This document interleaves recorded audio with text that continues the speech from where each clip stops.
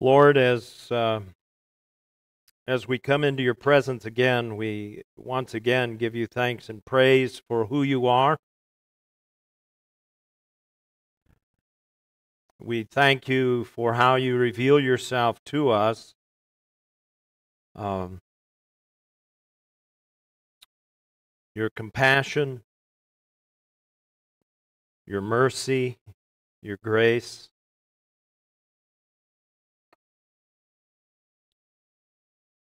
Your loving kindness and steadfast love, your patience. We are so grateful for all of that being applied to our lives. We thank you, Lord, for how you forgive us of our sin, iniquity, and transgression. We thank you, Lord, how you draw us to yourself. We thank you, Lord, for how you number our days, how you carry us along.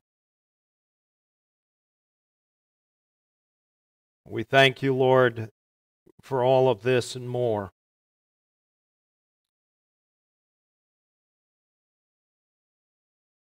Lord, we rejoice with Russ, who received some good news on his health as they continue to watch him. And so, Lord, we thank you and rejoice in that.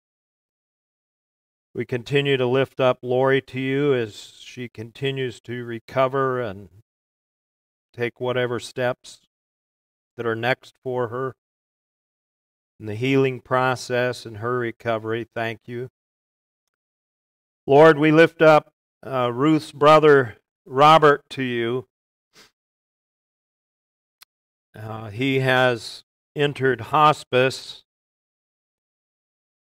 And we ask, Lord, that you would be with the healthcare providers, those who have watch care over him, and grant them wisdom and compassion and mercy and grace, that they may indeed show that to Robert, and that you would make your presence known to him as you carry him along in this last leg of life. Lord, be with the family and sustain them in your comfort and grace and mercy.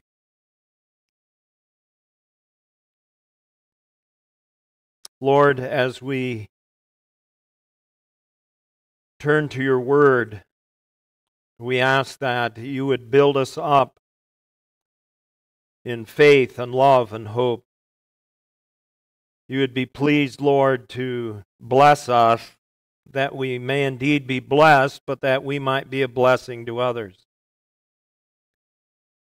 That you would be pleased to magnify your name in each of our lives.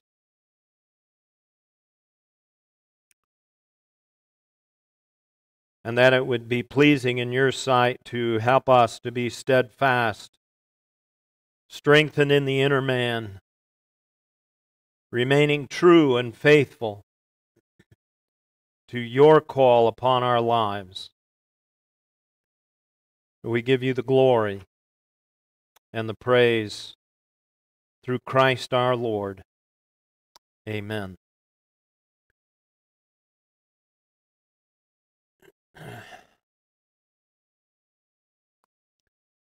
If you haven't already done so, I invite you to turn with me to Ephesians 4:17 through 24.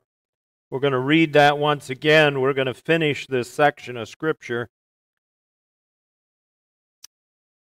as we continue thinking about mid-walk course corrections.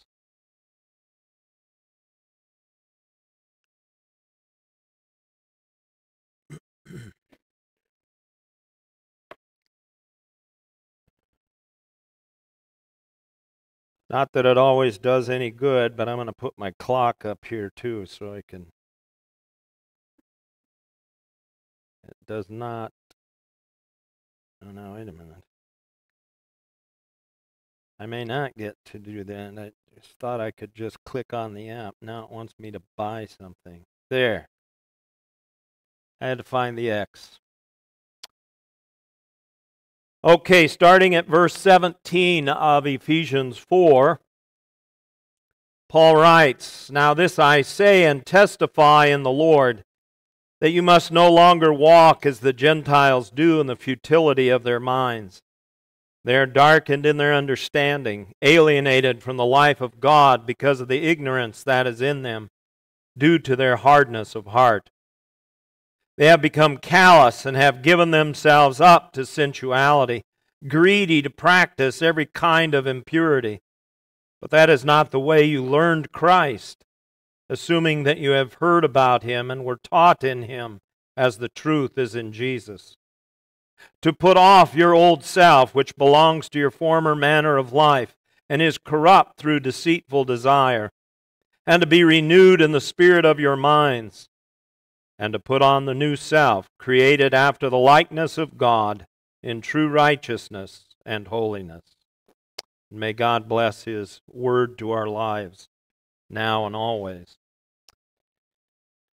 As we begin thinking about the conclusion of this passage this morning, we're thinking again of our need to make mid-walk course corrections.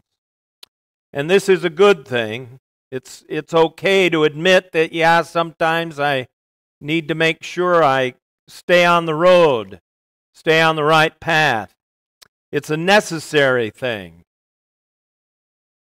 If this were not the case, we would be stuck, right, in old patterns of living that could never glorify our Lord. What did we see last time? Well, last time we saw that unless something or someone intervenes, you will remain on the same course you were on previously. In order for you and I to make course corrections in our walk with the Lord, we must embrace something very basic and something that we must never forget. That is, to embrace the truth in Jesus. To embrace the truth in Jesus. To embrace the truth that is in Jesus means that there are some foundational truths to which our lives must remain anchored as believers in Christ. It is important for us to remember the thrust of Paul's exhortation here. His overall concern is that you walk no longer as the Gentiles also walk, in the futility of their mind. Now, some of you might be thinking that you have been a Christian a long time. And maybe you're thinking that you grew up in a Christian home, perhaps, and that would be great. I don't think I did. I wouldn't call it quite like that. And you have never embraced a pagan Roman culture, such as Paul was writing against. But even in that kind of situation, that is, growing up in a Christian home or having been a Christian a long time, we need to be aware that the world still tries to press you into its mold. And this should never surprise us, beloved. The apostle is always concerned about this kind of thing on behalf of the church. In fact, he writes in Romans 12:2, some of you probably have it memorized, "Do not be conformed," that's the word for molded, molded to this world, but be transformed by the renewal of your mind, that by testing you may discern what is the will of God, what is good and acceptable and perfect. So, beloved, the threat from the world is always there, no matter what your upbringing was. It does not matter your upbringing, as the world will always seek to batter your life in conforming you to it. I think of the last parable that Jesus told in the Sermon on the Mount, and he compared two different kinds of houses, remember? One was founded upon the rock, and one was merely built on sand. And what happened? The storms came against those houses and beat against it. And only one of them stood, the one that was founded and built correctly. Now this is why Paul says in Ephesians 4:20, but that is not the way you learned Christ. That is not the way you learned Christ. We mentioned two things that we should have learned in coming to know the Lord salvifically. The first has to do with the forgiveness of sins. That's something very basic when you share the gospel with someone else or someone sharing it in the past with you. When someone is asked the question, have you received Christ as your Savior? These days, we need to communicate that from which we need saving. These days, people don't always know what you're talking about. And they need to be educated. They need to have you share with them what's going on, what the gospel is all about. The world so squeezes people into its mold that there's not much conscious thought about sin and what it is and who it is against and who it affects. Sin is first and foremost, right, against the living and true God. I think of David in Psalm 51. Well, he wasn't a perfect guy, right? And in this moment, he had committed adultery and he had committed murder. Now, his sin affected other people, but what did he say in Psalm 51? Against you, and you only have I sinned in your sight, right? That is, it is first and foremost against the living and true God.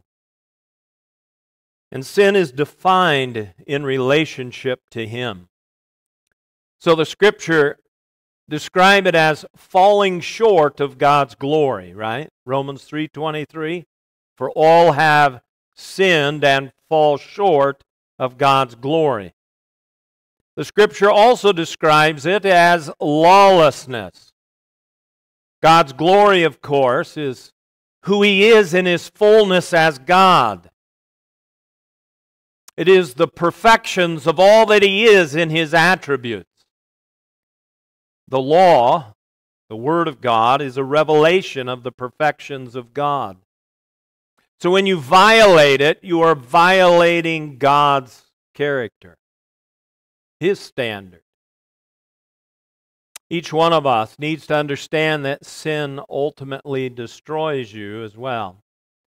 When given over to it, it leads you into destruction.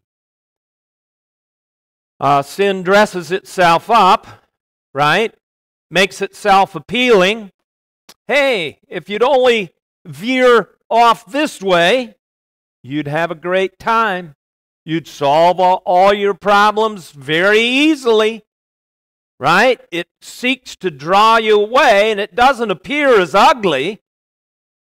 It appears as something beautiful because it wants to entrap you, deceive you, and then entrap you, and then enslave you, and then destroy you, and then kill you. The end of it all is the second death, the lake of fire. But sin is not just vertical in its dimensions, it's also horizontal, isn't it? In other words, sin affects our relationships. Not only do we sin against God, but we are able to sin against each other.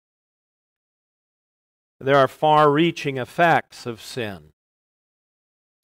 Marriages and families are destroyed because of sin.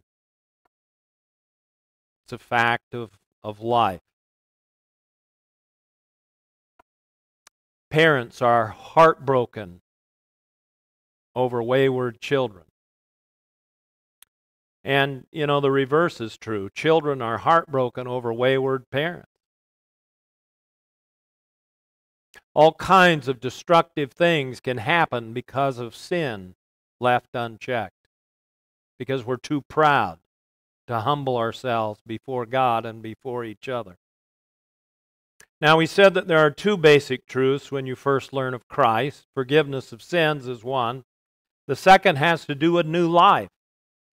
And we really shouldn't talk about one without really talking about the other. Be able to condense it down if we only have a short time when sharing with someone. But we need to talk about not only the problem, but the solution and what God has for us. That is new life. Sharing our faith is not just about sin and its consequences, and the ultimate consequence in the second death. It is also about life and overcoming, and its ultimate end of being in God's presence, enjoying Him forever, wherever He is. It is a renewal of all things, a new heaven and new earth, as Peter puts it, in which righteousness dwells. But it is not something that we simply sit around waiting to have happen to us. It is something with which we actively engage. It is important that we understand this aspect of it. We live out our lives in the power of the Holy Spirit and the guidance of the Word of God. We are new creations in Christ. We are to embrace more and more of that newness of life which the Lord our God has given to us. There's more to it than these basic truths, but these kinds of things get us started. And these kinds of things are what gets a new believer started in the walk of the Lord. The Apostle Paul adds this in Ephesians 4:21, assuming that you have heard about Him and were taught in Him as the truth is in Jesus. When did we hear about Jesus? Each one of us has heard about Jesus in the call of the gospel upon our lives, right? When someone, or you went to a Billy Graham crusade or some other kind of crusade and you heard the gospel message, or your parents talked to you about it, you heard the message of truth, the word of truth, the gospel, and that was a call upon your life, and you heard about it, right? What about Him and in the gospel, however briefly, were we taught in Him? We've already covered some of what we should have been taught regarding sin and new life, what God promises to those who believe in Him. So if you share the gospel with somebody, make sure you include these basic truths. Help them face what the Scripture have to say, not what you have to say. Why is it so important that we are taught in Christ? Why is that so important? It is important because the truth is in Jesus. The truth isn't found anywhere else. It's in Him. He is the way and the truth and the life. Jesus Himself said that he who sins is a slave of sin. There's no escaping it. And Jesus continues in verse 36 by saying, if the Son sets you free, you will be free indeed. You certainly want a medical doctor to tell you the truth about your physical condition, don't you? I mean, you don't want him or her to lie to you. It sometimes, well, we've talked about the sobering human condition. When a doctor is talking to you about your physical condition, you want them to be honest about what's going on. Why? Well, so that you might receive the proper treatment to cure you. Right? If he lies to you and treats according to the lie, has he helped you? No. You want a lawyer to tell you the truth of your situation so that he might properly defend you or advocate for you, right? The unbeliever needs the truth about both sin and new life. He needs to be given an honest evaluation, an evaluation as God sees it, not as fellow human beings see it. Oh, he's a pretty good guy. He doesn't need what you have to say. No, everybody needs it, you see. It's about what God has to say, not the estimation of other people. And the believer needs to have the truth about how to continue to embrace that newness of life. Remember what we said when we started this series. This letter is about God's purposeful plan of redemption accomplished in Christ and applied to His people. From the moment we cross the threshold from the end of chapter 3 into chapter 4, this has been the concern of the Apostle Paul.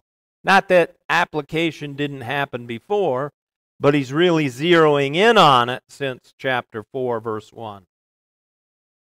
We need to know how the previous truth that he revealed is applied to us, is applied to the church. Think about his situation. Did he know for sure how the adjudication of his case would turn out? That is, the Apostle Paul sitting in prison, waiting to go before Caesar. Although he speaks of the confidence in being released, he also entertains the notion that this would be it for him. For me to live is Christ and die is gain, he said to the Philippian church. Thinking that if this should be what God desires, then so be it. And he is seeking to safeguard the church. He's seeking to safeguard us, you and I. He's seeking to lay the groundwork so that the church might continue and grow and be refined. And how does he do that? We turn to that next. As we think about course corrections, then, we embrace the proper change dynamic found here in verses 22 through 24. What is the change dynamic? It is the three-factored process whereby the Lord transforms you from old to new. What is involved? What is involved is identifying that which is associated with the world system and laying it aside. It involves developing a biblical way of thinking and understanding. And so instead of walking in the futility of our minds, he wants a biblical way of thinking and understanding. And lastly, it involves incorporating into your life more and more of the likeness of God. This is the short answer. So let's dig into it a little further. We are to put off the old self. Put off the old self. Paul says it this way in Ephesians 4:22, to put off your old self, which belongs to your former manner of life and is corrupt through deceitful desires. What is the old self? It's the body of flesh. Notice that it belongs to your former manner of life. But notice also that it is corrupt through deceitful desires. I want you to understand, first of all, that this doesn't have anything to do with whether or not you grew up in a Christian home or have been a Christian for a long, long time. It goes to how well you may or may not have been trained in the Christian walk. Sometimes we assume too much about others. But even if you receive the finest of Christian training, it does not mean that the world doesn't try to infiltrate your life. And that's the point. This is a battle with the world system that seeks to put you into its mold. This is speaking to the old self, which is habituated to conform to the world, the body of flesh. How does the world's ways seek to affect us? It seeks to affect us in thought, word, attitude, and deed. It is important for us to understand this. Remember how the unbelieving mind is affected by the fall. Remember that it is corrupt in the way that it reasons about God's world. It refuses to acknowledge that God is back of everything. It refuses to acknowledge His providence. Boy, I thank God for His providence. It refuses to acknowledge God's hand at work in His creation. We kind of think of Him as a quasi-involved creator sometimes. No, He's not interested. You know, we hear it, right? He's not interested in whether well, they're playing right now, so I'm going to use it as an illustration. He's not interested in whether the Husker women's basketball team beats the Iowa Hawkeyes or not.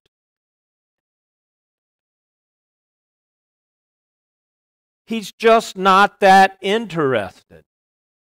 Now let me ask you a question. When the ladies are, as they're playing right now, or should be, well, in fact, right down the road from us.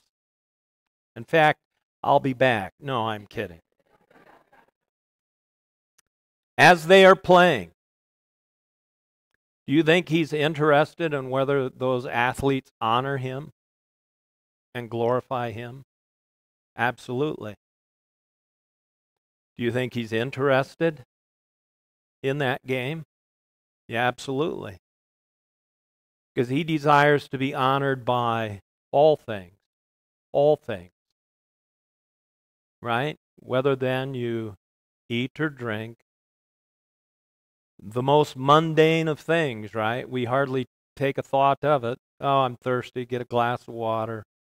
A little hungry, grab a little food. Whether then you eat or drink, or whatever you do, do all to the glory of God.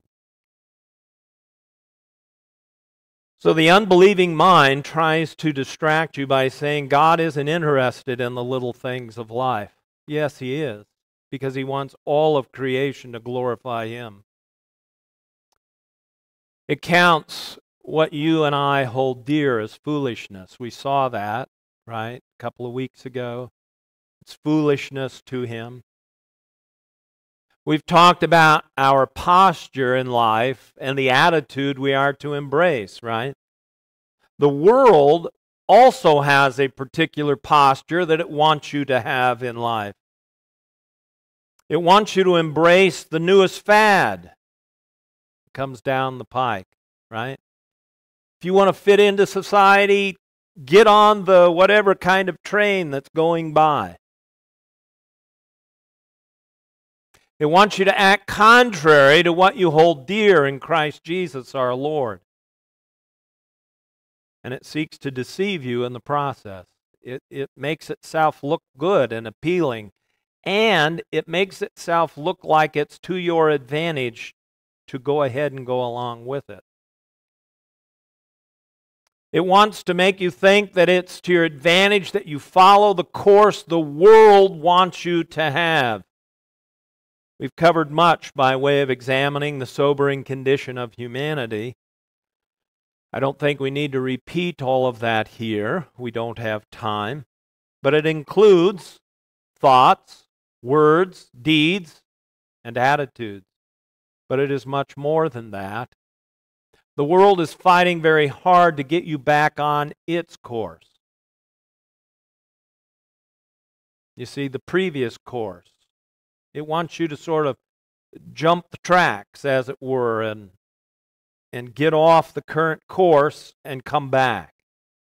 Get back on the cool course. But it's not so cool. And it's very good at infiltrating your life. Paul's exhortation to you and I involves being able to identify where it is seeking to infiltrate and putting it aside. We're to put it aside like an old garment that is no longer wanted. Much of Christian counseling involves this very thing. It involves helping others who are struggling to identify old patterns that are holding them back. Marriages, parent-child relationships, all manner of things, work relationships, acquaintance relationships, church relationships, all kinds of things that go on where the world seeks to disrupt and confuse and distort. Try and help you feel justified in certain things. And when you all feel justified in certain things, then you run into conflict. And no one wants to resolve it. No one wants to come to Jesus and remember it's in Him where we have reconciliation, and that He has killed the enmity, the hostility.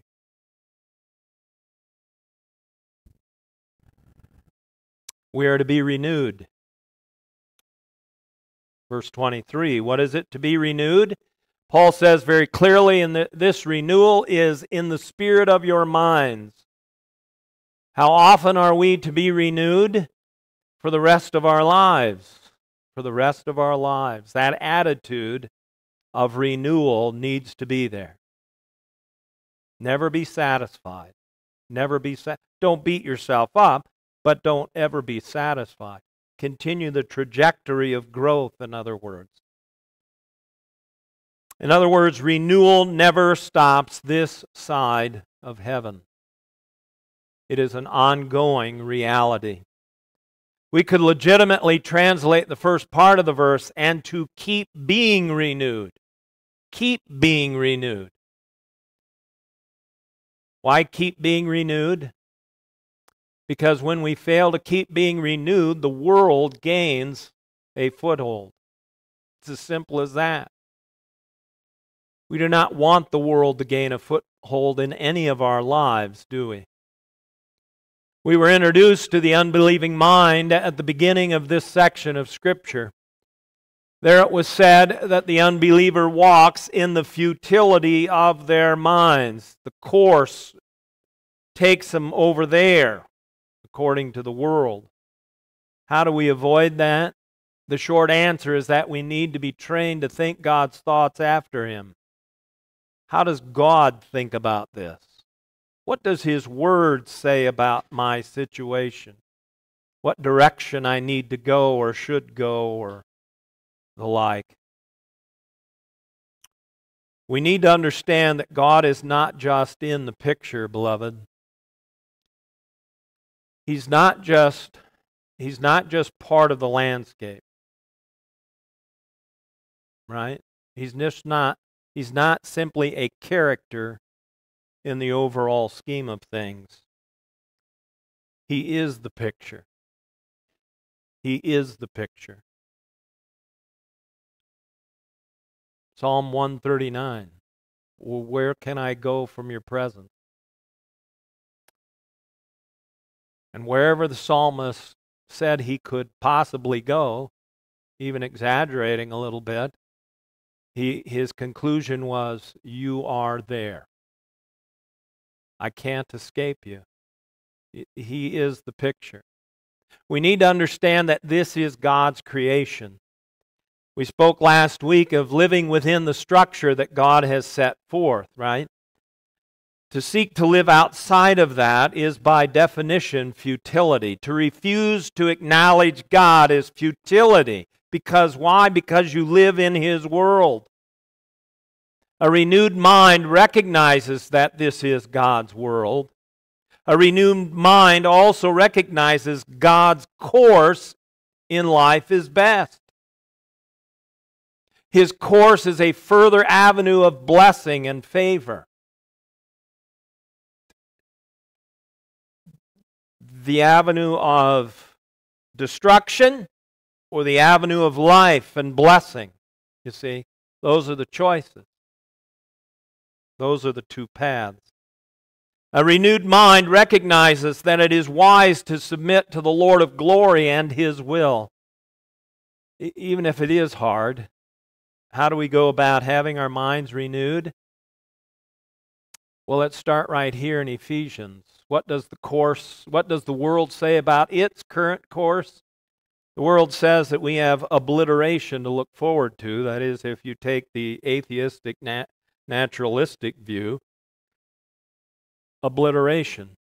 It wants you to adopt that mindset then, you see. That's the point. Because it hangs together. If you believe this, then this is the natural outcome. However, we have seen in this letter that God has a purposeful plan, right? This plan encompasses from before the foundation of the world, right? Ephesians 1:4. Just as He chose us in Him before the foundation of the world, to eternity future. Let that truth renew your mind, you see.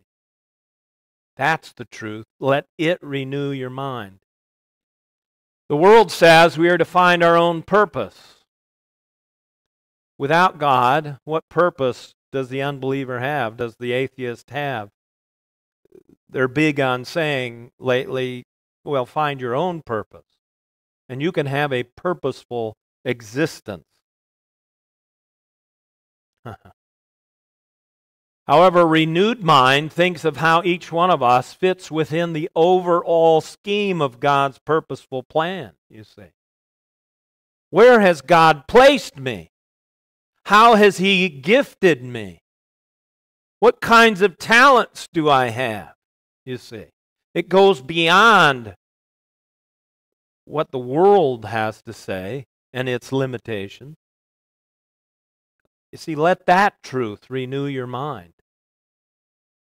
The world says to embrace and live by your own truth. That's very big.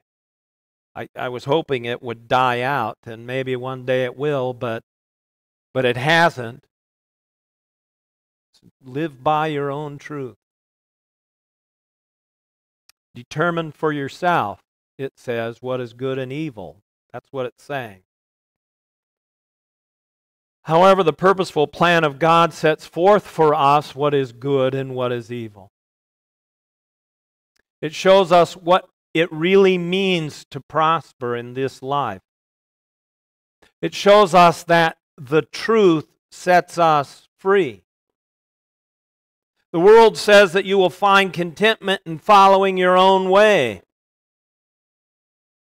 The renewed mind understands that contentment is found only in Christ and His course for your life. Do you think Paul was content there in prison? Chained? And it wasn't like today, right? Where prisoners get brought food and we pay for it and all of that. Prisoners relied upon family or friends to bring in daily food and needs and so forth. But yet Paul was content. He was content. I trust that you are beginning to get the idea here of what we're talking about, of what Paul is referring to here. What do you do with your mind to help it be renewed? Let me close out this section of Scripture by quoting from Paul. I can say Scripture memory. That's a good way. Scripture memory. Put things in your mind and hide it in your heart, you see. But I want to quote from Paul in Philippians 4:8. Finally, brothers, whatever is true, remember the truth is in Jesus, whatever is true, whatever is honorable, whatever is just, whatever is pure, whatever is lovely, whatever is commendable, if there is any excellence, if there is anything worthy of praise, think about these things. So let your minds be guided by these things. And then Paul says we are to put on the new self. Put on the new self. Verse 24. Before we dig too far into this, I want you to notice something important here. I want you to notice that it isn't just about breaking the habit of an old mindset. It is about replacing an old mindset with a new mindset, you see. In the same way, it isn't just about trying to stop bad habits. Oh, it's just so hard. It is hard. I'm not going to make light of that. It is hard to break old habits. To come to realize, the way I've been doing things, I've developed this habit about doing it, and boy, the Lord has been convicting me, and I really need to change, and I really need to know how to break this habit. It's more than just that, you see. It isn't just about trying to break old habit patterns of living, whether in thought, word, deed, or attitude. It is about replacing those with new ones, with godly ones. In other words, instead of having this particular attitude that God has shown me in His Word isn't very pleasing, what does He say should replace that old attitude? What kind of new attitude do I need to inculcate into my life, to develop in my life, you see? And once I get this down, that goes.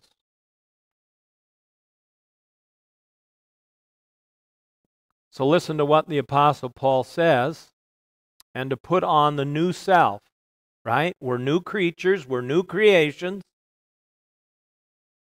Keep discarding the old, renew in the mind, and put on the new, created after the likeness of God in true righteousness and holiness. What is the overall goal of the course of our walk? What is the goal of growth? The goal is to put on the likeness of God. That likeness of God is not neutral. I would argue that Adam and Eve were created in true righteousness and true holiness, you see, and true knowledge, as he brings out in Colossians. They were not neutral. We are not neutral. And the likeness of God is not neutral. It is true righteousness and true holiness. What is the new self? The new self is that which is conformed to the likeness of God. It started when the Lord took out our heart of stone and replaced it with a heart of flesh. It is that which is couched in new patterns of living, including in our thoughts, words, deeds, and attitudes. All of these things should permeate our new life.